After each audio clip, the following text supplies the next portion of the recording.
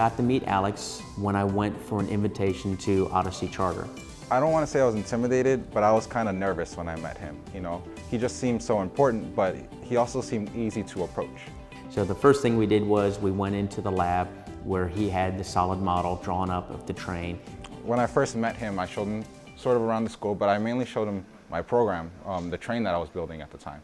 So this is my first introduction to Alex. And then after that, after I left, I asked for the solid models. They sent me the solid models.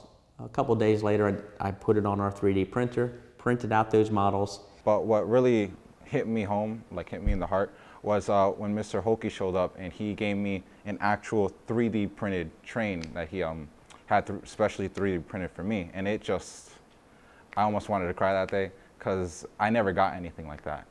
And because he wants to do something, he wants to succeed, he has the passion, he has the drive to want to learn. And so what greater individual for a company like ours to go ahead and be part of his life.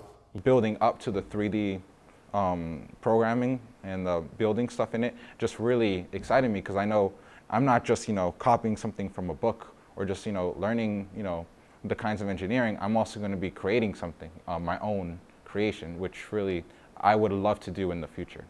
And so in this case, I was able to see with Alex that, yes, we touched one life. And that one life, Alex, has touched many more.